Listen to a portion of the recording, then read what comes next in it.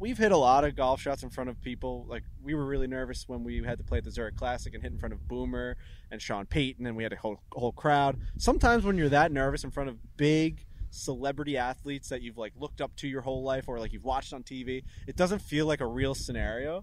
And today, I hadn't taken a swing all day. I'm not making excuses, but like I was very stiff, and I felt like the club was not in my hand. That's how nervous I was. I felt like I wasn't holding a golf club. I looked down at the ball, and I'm like, I don't know if I know how to do this anymore. And I chunked it. I chunked it right into the water. He belly laughed, but I did get my redemption.